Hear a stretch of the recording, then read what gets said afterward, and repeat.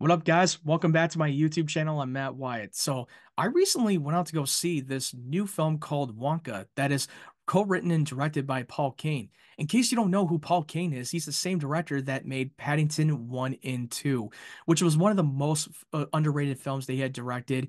I encourage you guys to check it out. It's so damn good. I loved them. And this movie is supposed to be taking place before the events of 1971's Willy Wonka in the Chocolate Factory, and it's telling the story of the younger Wonka character who is a magician. And he's also an inventor, and he has a dream of creating a chocolate factory that would change the entire world and it would bring everybody love and joy together.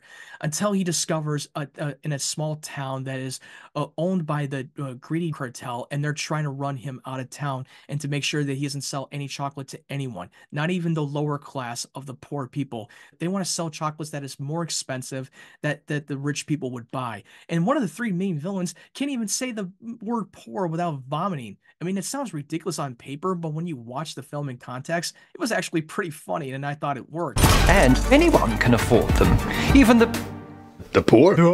He doesn't like it when people say poor. Now, before going into this movie, I was not that interested in seeing a prequel story of Willy Wonka, because why in the hell do we want to have a backstory of Willy Wonka? Because we love the character that is so mysterious, and that we didn't want to know too much that would ruin the character and that would contradict things.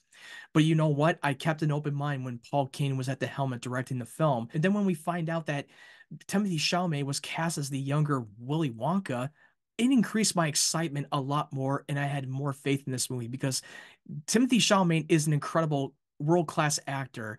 He's one of the best actors working in Hollywood. He has a better acting agent because he is best known doing a lot of great dramatic roles that has Oscar-level performance. And this is a bit of a change of pace for him as an actor to pick a role that is lighthearted and fun and something that we haven't seen him in before. But you know what? I've still kept an open mind and give him the benefit of the doubt because he has not picked a lot of projects that were bad. In particular, after coming out of Wonka, I'm not going to lie to you, I really love this movie. It was so much better than what I thought it would be. It was a charming, emotional, funny, a delightful, heartfelt movie that I've seen in a while. I'm not going to say that this was like a Oscar contender movie, but it was still a fun film that the adults and kids can enjoy.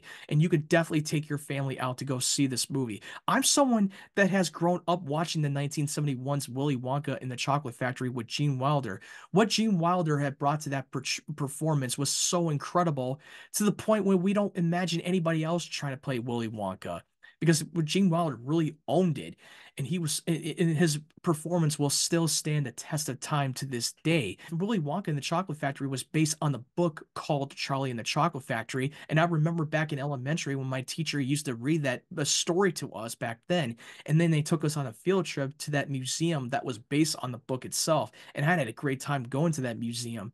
Then back in 2005, Tim Burton made his own like variation of Charlie and the Chocolate Factory. I thought it was an okay film. I liked it.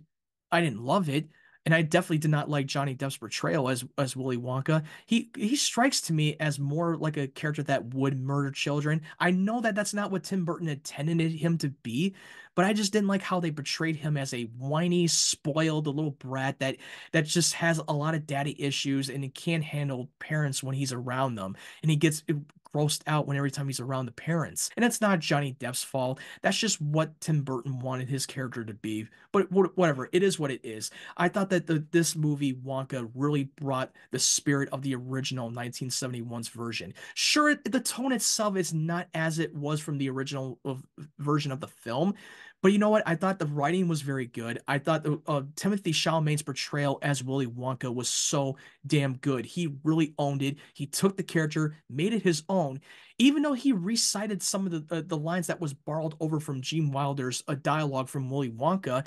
So quiet up and listen down. Nope, scratch that, reverse it. Wait a minute. Strike that. Reverse it. Thank you. Time and so little to do. Strike that. Reverse it. This way, please. He really took the character and made it his own, and they did his character justice, and I loved his portrayal as Willy Wonka. I really bought into it. And this movie itself felt like more of a self-contained story, to the point where you don't have to watch the original 1971 of Willy Wonka and the Chocolate Factory. You're not going to get lost and confused. It stands on its own and it had its own identity. It did had a little bit of a Paddington vibe to it. For those of you who have already seen his movies, it felt like the tone, but also the three main villains I will say that were really cartoony and a little over the top at times, and it didn't bother me. It was not enough to take me out of the movie, but I thought that they could have been handled a little bit better, and their motivation was so ridiculous and obscure that I didn't really care too much about that. But you know what? I thought that the pros outweighed the cons. And another negative that I have is that there wasn't enough of Hugh Grant's Oompa Loompa, which he doesn't show up until the halfway point of that movie. But when he's on screen, he really owned it. So you're the funny little man who's been following me. Funny little man? How dare you? I will have you know that I am a perfectly respectable size for an Oompa Loompa. Oh, I don't think I want to hear that. Too late. I've started dancing now.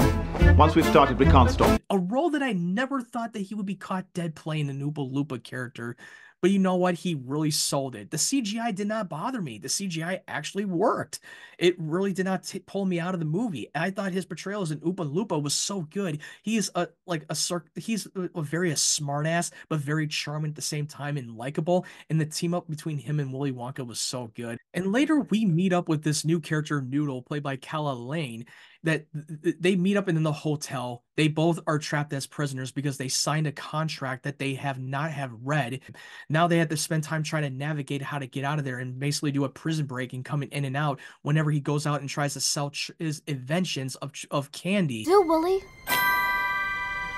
Huh. Huh? Huh.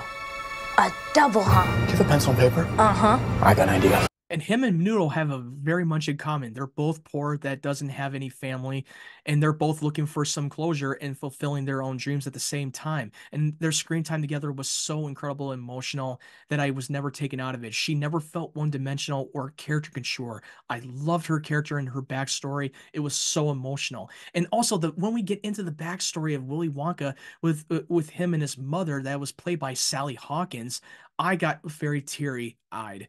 His goal is not just bringing chocolate that would bring people together, but he also wanted to fulfill his promise to his mother after her passing, and hoping that she would be present when he fulfilled his dreams. Every good thing in this world started with a dream. So you hold on to yours.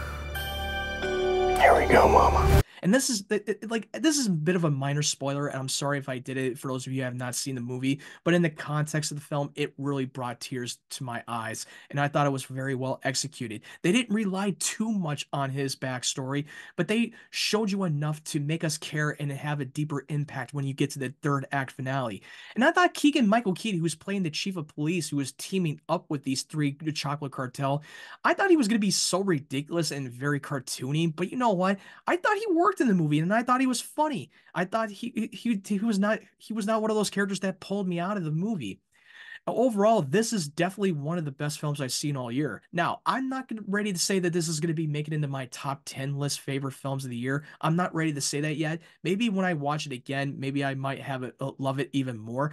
But one of the things I want to mention is that I thought some of the musical numbers were not all memorable and catchy. There were some of them that were great, and I love them, don't get me wrong, but there were some of the musical numbers that wasn't catchy enough, and it wasn't as memorable as it was from the original Willy Wonka and the Chocolate Factory. But they definitely played the song of Pure Imagination. Come with me, and you'll be in the world of pure imagination. They definitely played the song. Come with me, and you'll be in a world of pure imagination. And that's just a bit of a minor spoiler. But when you watch it in the context of the film, it made you feel emotional, and I got teary-eyed. And Timothée Chalamet definitely sang the hell out of it. And I never knew that Timothée Chalamet could sing in this movie. He did a great job. I give props to that guy. He really did amazing with that character. And I'm totally open if they want to do a sequel to this. If they want to do a standalone trilogy that revolves around Wonka, I'd be all for it. But if they don't, that's fine, because this movie doesn't try to set up as a franchise. They set this up to be a one-off story. And I thought they did great. And I thought they played it safe, because you never know how much money this is going to make. What if this is not successful? and then that you're left unsatisfied of how they end the movie. Luckily, they did not. We had a definitive end to this movie, and this is a movie that I encourage you to take your family out to see it. This is a movie that adults and kids can enjoy. And if you're someone that really enjoyed the 1971's Willy Wonka and the Chocolate Factory, I think you really are going to enjoy this and get a kick out of it. After watching this film, you see the film a lot differently with Charlie Bucket's character that because Willy Wonka wants to find someone that reminds him of himself in Noodle. How did you like the chocolate factory, Charlie?